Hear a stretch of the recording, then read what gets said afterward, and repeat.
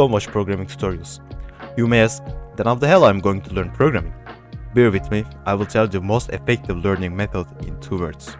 You ready? Write code. Yeah, that's all. All you have to do is writing code. Take your keyboard, open the documentation of the framework or language you're gonna code with, and start coding. Theoretical knowledge is a great thing. I have 19 years of theoretical knowledge and there are like 1 megabyte of free space in my brain, but practical knowledge is way greater.